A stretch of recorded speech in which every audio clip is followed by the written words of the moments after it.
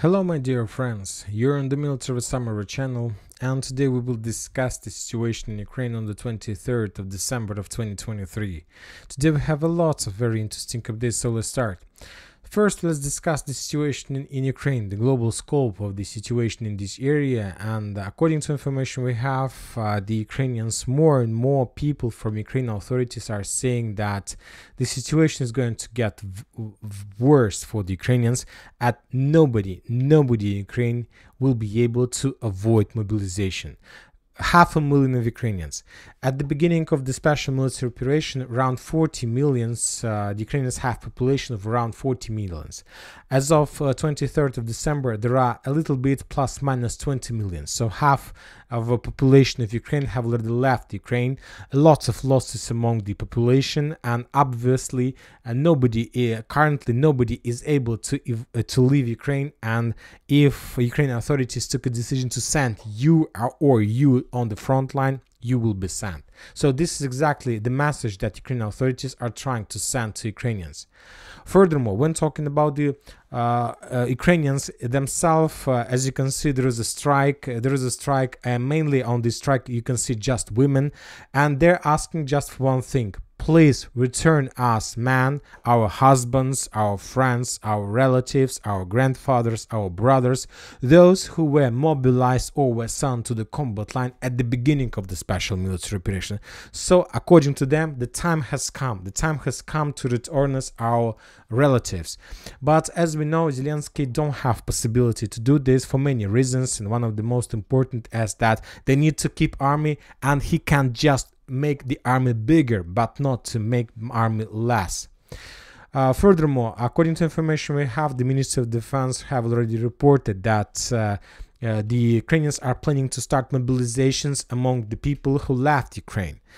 Of course, they can't force the Western countries to send these people back to Ukraine, but they can make a lot of legal things that will force the Ukrainians abroad to return back.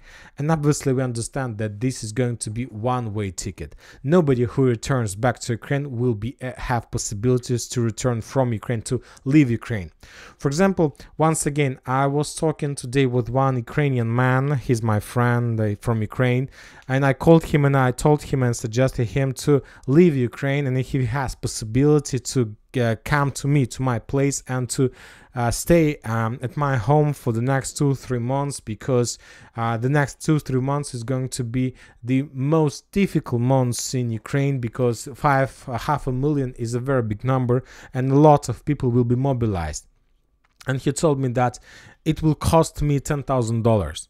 I told him that no, you're telling me the wrong things. Now it will cost you $10,000, but in 2 or 3 months it will cost you $50,000, because then it's going to be much more difficult to leave Ukraine. He told me that he will think about this, but you know that it's very difficult. It's very difficult to leave Ukraine. It's very difficult to find the destination, because you can't trust anyone in Ukraine. For example, on this article, we can see that one of the Ukrainian propagandists left Ukraine for some meeting in Europe regarding the Ukrainian support. And when a time came to return back, he refused to return to Ukraine, saying that I don't want to die. Basically, he doesn't want to die. And of course, this is the big scandal, because one of the propagandists who used to talk about support of Ukraine and giving Ukraine lives for Ukraine left Ukraine, and he was the first, like he was in the first lines, in this first church or something like this. Another interesting, funny case that Ukrainians mobilized the entire football team. So just Ukrainian military authorities came to one football club, Bologna. It's not like the club of 4th or 12th league of Ukraine. This is the club of the highest top of Ukrainian football association, and they just mobilized 25 football players. So we see that they're going to be a mess. Obviously, this is going to be a mess, and if you ask my opinion, if someone from Ukraine can listen to my words, I suggest you run run as fast as possible, run as far as possible, and even if you don't have possibilities to take your family with you, run by yourself. Don't watch back, just run, save for your life, because you need to understand that you need to take care of yourself. You need to take care of yourself. You haven't possibilities to solve the issue in the past. Now you just need to take care of yourself. If you can't do this, just run away. Just run away, and that's it. That I can suggest to you. Now we're moving to the situation on the ground, and we're going to start from Odessa area. During the previous night, we got few updates that the Russians launched another massive wave of drone strikes, Lancet strikes, and Gran strikes in Odessa area. The explosions took place in the training centers on the north of Odessa. We have another very interesting Lancet video, probably for the first time from this area. We got the first video from this territory. The Russian Lancet discovered the parking of Ukrainian boats that Ukrainians probably were using for some military operations, and as a result of Lancet strike, few boats were damaged or even destroyed on this direction. Nothing special, just probably to get the first video from this territory and nothing more. So this is the Lancet strike, nothing special. Now we are moving to Krynki. The Russians continue bombardments of Kherson, and this is not the first video. If we increase the number of updates since the beginning of December, we're gonna see that the Russians are pretty focused on Kherson, and they have been pretty focused on this area since the beginning of this month. The Russians destroyed the production of Ukrainian Navy drones. The Russians destroyed, damaged the railway stations, a concentration of Ukrainian forces. So something interesting is happening there. Maybe the winter is coming, so that's why the Ukrainians are no longer able to keep their forces on the ground along the Dnieper River, and they try to concentrate and collect them in the city Kherson itself, trying to save their just health. And this is the reason why the Russians are pretty focused in this area. When talking about Krynki, the situation hasn't been changed since the previous day. The Ukrainians published few videos of FPV drones against the Russian forces. Few tanks were damaged by the Ukrainian forces. Few Russian soldiers were damaged and got by FPV drone strike. So nothing special, just a military routine without any progress inside or outside from Krynki. Just a regular situation. Now we are moving to the Zaporozhye area. We have a few updates from this territory. The Russians published the video. This icon added softly to this map, but according to the Russians, as a result of another offensive operation in this area, they managed to capture a significant number of prisoners of war, and that's it. So nothing special. Furthermore, we got another video from this territory. The current situation, another Ukrainian striker got stuck in the Ukrainian, let's say, ground on this area, but once again, no changes on the ground. Now we are moving to the South Donetsk direction, and we have very interesting details and updates from this territory. The Russians continue their offensive operation. If we have few geolocations, and the most important geolocation is coming from the southern part. For example, on this video we can see how the Russians were not attacking, because on this video we can't say that this is an attack. The only thing we can say that the Russians probably sent some reinforcement or some supply and support to the southern part of Novomikhalovka. They were using just a regular armored personal carrier. As you can see, there are no infantry or soldiers on board. This is just a regular armored carrier that were moving to the Russian positions. Maybe they were trying to bring some support, food, water, medicine, ammo, or maybe some infantry, some rotation. But during that passage, that trip, the Russian armored vehicle got on minefield and basically was damaged. And after that, the Russians evacuated, and they were trying to find a solution how to hide and not to got under Ukrainian FPV drone strikes. So if we return back to the map, the Russians were moving along this road. This is the Russian movement, and basically according to that video they managed to get this line, and at this line the Russian armored vehicle was damaged and got on the minefield. So we can say that as of today we got like a real geolocated confirmation at least of Russian progress and access, the most important, and access to this road. So if you remember like today we got an update from Syriac map that as a result of Ukrainian counteroffensive that took place in the village, the Russians were forced to step back from this territory, but now we got another geolocation confirming that the Russians haven't retreated, and maybe maybe we need to wait a little bit more to understand the real Russian positions. We got very interesting videos from the Russian sources of a nightmare in Novomikhailivka. As you can see on this video, the Russians were bombing this territory with significant number of armored artillery systems. They were just ruining the city. This is the real artillery preparation, after which the Russians, any forces can start offensive operation.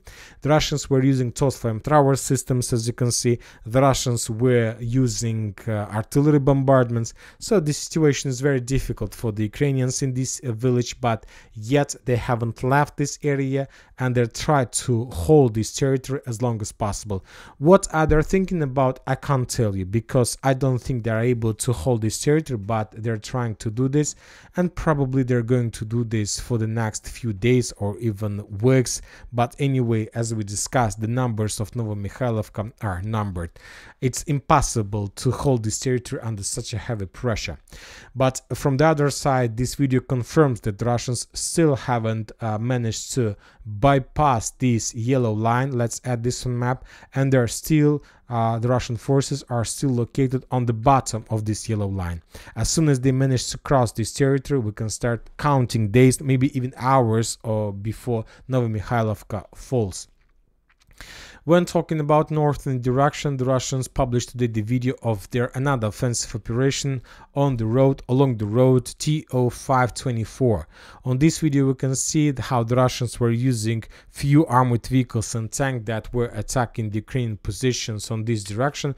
They were storming that fortification area, and the most important that this is not the first video from this territory. During the previous days, we got at least 2 geolocated videos from this area, and based on this video, we can make a conclusion that maybe the Russians have some different plans in the comparisons that we discussed in the previous events. For example, if we increase the numbers of updates, we see that the Russians were pretty focused on this fortification area, and now they're trying to capture this. So now, when talking, this is not strategical point, obviously, but this is operational point, operational target, and the geolocations and the videos we received tell us that the Russians currently are focused to capture this territory. Maybe this will allow the Russians to obtain some operational space and to give them possibility to move further to the west or to the northwest or something like this, or maybe it will allow them to secure the flanks, but this is exactly that happens today.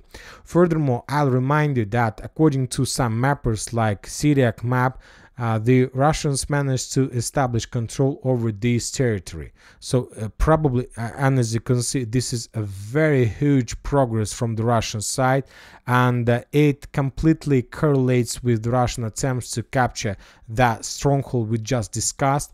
So we'll see what is going to be next. But if you want to hear my opinion, I don't think that the Russians are planning to continue further to Georgievka. It's too risky. They don't have such resources. First, they need to solve the issue with cities like Konstantinovka, Paraskovivka, Novomikhailivka. But once again, if they want to do this, first it's better to capture Pobeda, and after that to continue further to the south. And after that, the entire area probably will be collapsed or will collapse. When talking about Avdiivka area, we haven't received any additional updates in comparison with the previous videos. As we discussed, the Russians are trying to move further to the 9th block, and as a result of another offensive operation, they managed to establish control over a few more tree lines. Let's say a few more meters were captured on the way to this area. The Russians during the previous night or days managed to develop significant results in the vicinity of Cheretina. Probably the Russians do have initiative, but the main positions of the Ukrainians in this residential area is under Ukrainian control, and this territory is located on the hill, and just the control over this territory can allow the Russians to control the entire territory and to control and to determine the rules of the battle in this area. According to information we have, the Russians are trying to move along one railway and along another railway. Furthermore, some Russian units are moving further to the north in direction of Novokalinovo along this railway. As we discussed, these tree lines and these part of the tree lines is currently under Russian control. The Ukrainians, of course, try to counterattack, but for now without any, let's say, goals or without any, let's say, results, something like this. Now we are moving to Bakhmut Artyomov's direction. As you can see, I have updated the map according to the reports we have that the Russians continue movements along the channel to the north, to Chasov Yar, to Klishchevka, and probably the Russians will continue movements along this area. And the main purpose of this movement is to cut the main supply roads that Ukrainians use along the channel. There are lots of pontoon bridges, a lot of just bridges, lots of roads that Ukrainians use to send reinforcements and reserves to Andreevka and Klishchevka. And as long as the Russians are able to bypass this territory, the last possibilities the Ukrainians have on this direction. When talking about Bogdanovka, we have today probably one of the most important update. According to some mappers, according to the Russian sources, as a result of offensive operation, the Russians somehow managed to establish control over this forest, over the most important fortification area in the vicinity of Bogdanovka. I can confirm this information, or let's say to provide you evidence that this is the fake. This is the only opinion or some update that today we got from more or less reliable sources of the Russian forces, of the Russian side. So once again, as a result of offensive operation, the Russians managed to penetrate the Ukrainian defense belt and to enter this forest. Currently, they are trying to dig in deeper and to clear this territory, to force the Ukrainians completely leave this territory and so on. But once again, if the Russians did manage to establish control over the hill, we can start counting not just day or minutes, probably we can start counting seconds or even more. Probably the Ukrainians have already left Bogdanovka due to this situation. This is one of the most important hills. Furthermore, according to some mappers like Syriac, the Russians have already established control over some part of Bogdanovka, yet we haven't received even a single geolocated confirmation, but very high chances that this is the current situation in Bogdanovka. And furthermore, I believe that tomorrow in the morning, according to the local time, the progress is going to be bigger and the Ukrainians will be forced to step back towards the forest between Kalinovka and Chasov Yar. Once again, other sources are saying that the Russians also managed to establish and develop their positions in the new cemetery graveyard in this area and Khromovo Bakhmut itself. I don't want to update the map because I prefer to update the map based on the geolocated videos, but maybe I'm wrong. Maybe at some points it's better to use just the Telegram channels if you understand that reliable source provide you 100% information. But let's wait. I believe that maybe tomorrow or the day after we're going to receive more updates. And now the next, let's say not even the next, but the final Russian target to finish this phase of offensive special operation is to capture Popovsky Forest when talking about Bakhmut direction. After the fall of this territory, the entire bridgehead and foothold of the Ukrainians will be collapsed. So this is the situation in this area. Furthermore, we got another update that the Russians finally managed to capture the aviation base on the west of Chernobylets, and currently the Russians are making very small storm operations in direction of these forests, trying to secure and complete the mission and complete the capturing of these tree lines in the forest lines on the north of Klishchevka. They need this because anyway, probably even maybe this year, we're going to see the Russian offensive operation in direction of Ivanovsky. This is going to be probably unexpected as operation in Solidar, but this is exactly the operation that the Russians need to complete or to start this year before the next battle for Chasov Yar. After Chasov Yar, the situation is going to be very bad for the Ukrainians. Now we are moving to Solidar direction, where the Russians are trying to storm the Ukrainian forces in Ivano-Darivka and Siversk. For now, we haven't received anything new in comparison with the previous video, but once again, according to geolocations we have, Probably as a result of Russian offensive operation, they managed to establish control according to geolocations and so on over the territory, something like this. This is a very huge progress. The Ukrainians published the video how they managed to repel every single attack, but the same thing we saw in the northern part of Avdiivka.